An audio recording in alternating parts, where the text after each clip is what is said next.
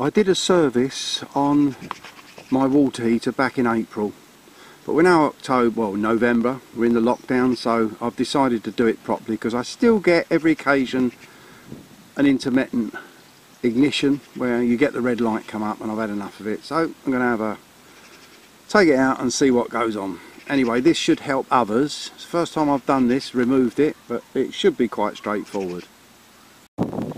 First thing to do is remove the cowling, so I'll get that done and see what's underneath. After you've removed the 6 screws that secure the plastic cover, you've then got this behind, but be careful because they use these screws and they're threaded into the aluminium and they just strip, so be very careful when you try and crack these open. So remove the cover. Once the cover is removed, you've then got to dig out all the silicone that secures this to the side of the van to prevent any water ingress. Just dig away at it with a screwdriver and you'll see that loads of little bugs can get in there. It's like a daddy long legs, so let's get rid of him. And you've then got an aperture that goes, the lower one goes down to the burner and the top one is the exhaust. Now when you get to this stage and you've made it so that you've cleared all the silicone from around the edge that's been used to secure it, seal it up. Most important, because you don't need to access this part again. Here's a tip for you. I find that when I'm doing anything and starting to unplug things, that the best scenario you can have is 3 marker pens, and then after that you can mark them up with either dots or whatever, so that you know what goes back where. And this is a typical example here, and I'll show you why. I've already undone the screws on the top there. There's 2 screws, and lo and behold, we've now got the situation where we've got the wiring going in. Now some of it's quite straightforward, like this one here for instance, which is just a plug-in, so you can take that off. That's in the main board that's inside there. That's not an issue, but look at this one here, look. Right, what do we do here? As you can see, the wires are reversed. So we've got brown and blue, and then on the other side we've got them reversed. So what goes where? Now this is the mains side, which is a worry. Not happy about that at all. Now what I can do now is that I can mark this and mark that so that I know that it goes in that way. You know, if you're disturbed or anything like that, after a while you could end up forgetting. So rather than forget, use the marker pens and you'll get things correct. No bangs at the end of the day, that's what we don't want. Well, I've taken this connector apart and I can't see for the life of me how it comes, how the wires come out. So what I'm going to do is I'm going to cut the wires and I'm going to put a connector block in there when I connect it up, so at least that'll leave me with the unit free. Got no idea how it comes out. I'm taking it apart and I still can't see how it comes out. But there you go, put the sides back on again. This is what I've done. I've marked it up with a red actually over the blue, so I know which is which. And then after that I'll cut both of them, and then after that I'll just put a connector block in there when I connect it back up. Alright, next job is we've got a wire here, and that is the wire that goes all the way around to this unit here. I don't think you can see it. I'm sorry it's so dark, but it's where you have to work, isn't it? So I've got to get that off, that cover, and disconnect it there, because that is where the mains for the water heater goes. Right, got a bit of light now. You can see the little box that I've got to get to that has got the wire that's coming from the element. It's easy enough to follow. The white wire there, which comes down round the bottom of the unit and then goes to this connector box there. So that's the next thing to tackle, that's connecting the wiring to the unit. So, you know, once I do that, I've only got the gas to remove then, and of course the pipes. So we'll see how we go.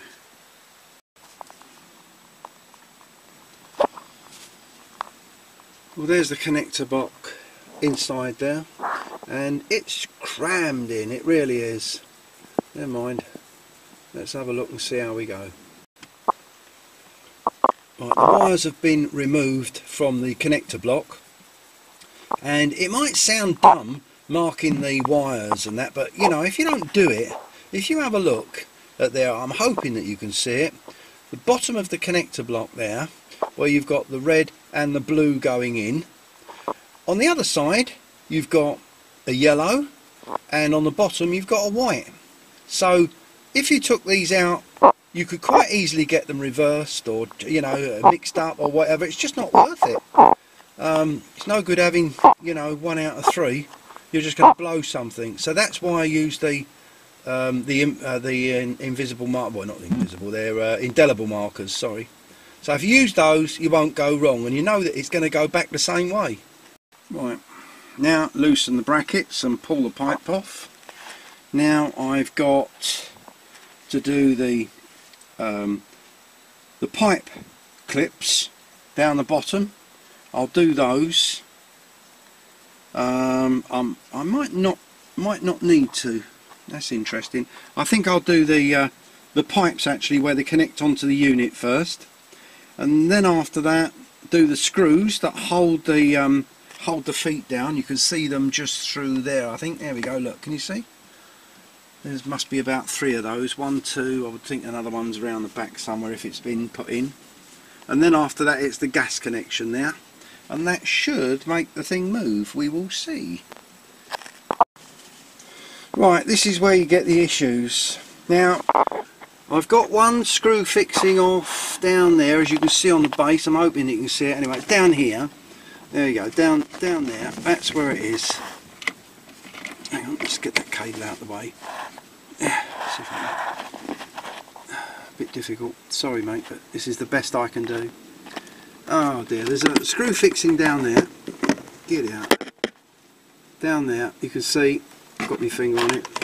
There's also one here, which again is another one that I've been able to get to and undo. This goes onto the base, but there's one right round the other side. Now this is typical. So what's happened is that plinth and the heater has been fitted at, I would say, a time before the sink and everything else has gone in or whatever, because how the hell would you get round there to do the screws up? You can't. So without getting to that screw, it's virtually impossible to service. But I'm going to confirm what it is, and I've got an endoscope which might show me where the hell it is, because how the hell I'm going to get that out? Everything else is undone, but I can't move it out because of that. Right, I'm showing you this because it's ideal. It's an endoscope and it's Wi-Fi as well, and it will connect to my iPad down there. And it's got a little TV camera which is here, and that's got LEDs as well, so I'll be able to see what's down the back of that. No other way of seeing. So let's see how we can get over this issue. Otherwise, you know, it's going to be very difficult. I don't know what to do yet. Anyway, I'll keep you informed.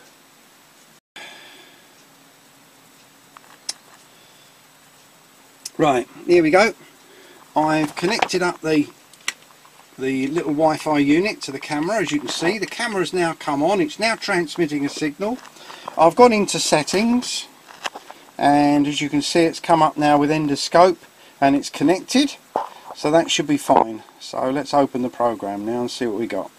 Right, there we go. That's the endoscope picture, and it's ideal for looking at places that are a bit dark, because obviously it's got the LEDs as well. If you're interested, go on eBay. They're only about 15 quid, and get the Wi-Fi one, and then after that it won't date. Get one with a connector and you've got a problem.